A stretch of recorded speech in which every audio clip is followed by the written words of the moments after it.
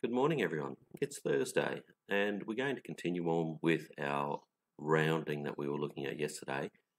Yesterday, we started with rounding whole numbers. Today, we're rounding decimals. Remember, rounding is about making numbers simpler so that they're easy to use, and rounding is also, though, keeping the number close to its original value so that the number is still quite accurate for our purposes. All right, let's have a look at rounding tenths. When we're rounding to the nearest one, there won't be any decimals, so we only need a whole number answer. It requires that understanding of place value. So when we're rounding to the nearest one, we have to identify which ones fall either side of the number we're dealing with. So if we're looking at 1 decimal 4 or 1 4/10, it's between 1 and 2. When you see it on this number line here, you can see it's closer to 1, so it's rounded down. That number there, the 1, is always, or the whole number there at the beginning is always what we should start with on our number line. All right, 5 and 7/10 is between 5 and 6, and it's closer to 6, it's rounded up. 9 and 5/10, well, that's another example, sorry boys and girls, another example is where we are halfway, and when we know it's halfway, we always round up. So 9 and 5/10 rounds to 10. 6 and 8/10, you know what, there must be a 2 missing over here. 26 and 8/10, that should read, is between 26 and 27. So 26 and 8/10 rounds up to 27. 161 and 1/10 is between 161 and 162. It's closer to 161, so it's rounded down. All right, we're going to see if you can apply that understanding yourself to this exercise. Remember, if it ends in 5/10, we round up. So all of these answers should be whole numbers. You look at the number and you compare the number immediately after the decimal point, the number in the tenths place value, to 5. If it's less than 5, round down. If it's more than 5, round up. All right, pause the video and do this exercise. Have a good go.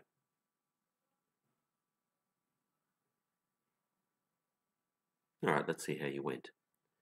All right, here are the answers. 1 and 8/10 is rounded to 2, or if you wanted to put a decimal point in, 2 decimal zeros. So both answers are the same. They're correct no matter which way you write it. So pause each of those and have a look, see how you went. Mark your work. Make sure you mark it.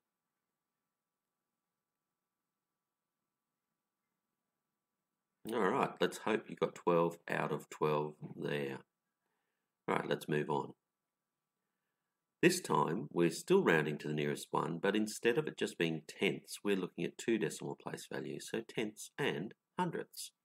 Money is the most common place that we encounter decimals to 2 places, and so it's often easy to think of these in terms of money. And if you are thinking it in terms of money, you're comparing it to that idea of 50 or 50 cents to see if your number should be rounded up or rounded down.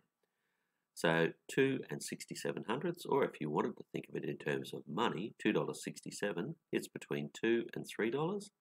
The 67 hundredths, or 67 cents if it was money, is bigger than 50, larger than 50, so it's going to be rounded up to 3. 14 and 29 hundredths is between 14 and 15, but closer to 14, so rounding down. And 35 and 50 hundredths is between 35 and 36. 50 is always rounded up, so it rounds up to 36. You need to apply that understanding to this exercise.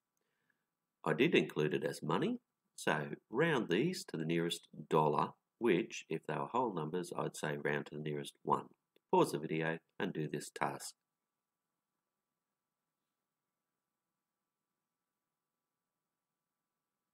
Let's check your work. Here are the answers. $1.31 is rounded to $1, $4.89 is close to $5, $8.53 close to $9, and so on through. So pause and correct your work. Make sure you are marking it, ticks, or write in the correct answer if you were wrong, so you can have a look later on.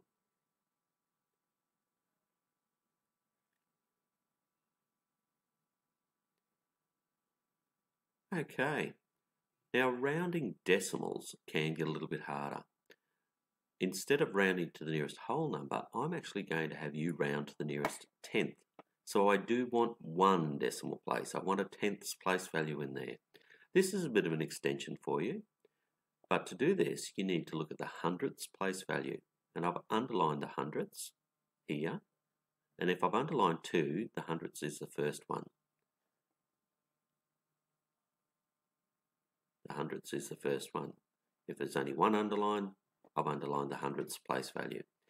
If it's a 5, if it's only one underlined, or 50 if I've underlined 2, then we're going to round up. Okay, so round each of these numbers to the nearest tenth, but all you have to do this time is circle the correct answer. So work out if 3 and 131 thousandths is closer to 3 and 1/10 or 3 and 2/10. Again, think about this one and compare it to 5. Alright, pause the video and complete this task.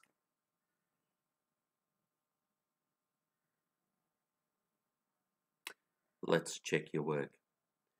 Okay, so 3 and 131 thousandths.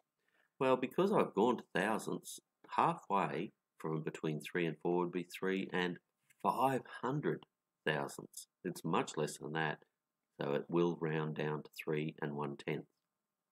This is, I'll remind you, an extension exercise. So this is really sorting you out and how well you understand your place value. This is a tougher exercise. All right, let's see how you went on the next one. The 8 is what you're looking at here. And so is it closer to the next number or the previous number? And 8 is bigger than halfway, so it's rounded up to 5 and 5/10. 7 and 9/10 is the next answer. 4 and 7/10. 7 and 7/10. 21 and 8/10. 50 and 9/10, or 50 and 90 hundredths if you wanted to have it as 2 places. 64 and 6/10. And 12 and 9/10. Now, as I said, it's a bit of a tougher exercise. If you're unsure with any of these, you can always flick me off an email and ask me for more lessons on this area, because I think there are some people who are doing very well with it, but there's some people who will find this still a bit tricky. All right, that's it for today, guys. Hope you did well. Hope your understanding of decimals has improved. I hope your understanding of rounding has improved. All right, have a great rest of the day, and we'll talk to you soon. That's right, I just remembered. Tomorrow I am going to send out some maths, and it's going to be a little bit of a practice test to see how you're going. So it's not a formal assessment, but I would like you to do it, and it'll give you a bit of an idea of how you're going. And I'd like it even more if you can attach it into an email and send it back to me. All right, guys, expect that one tomorrow. Thanks for that. Bye now.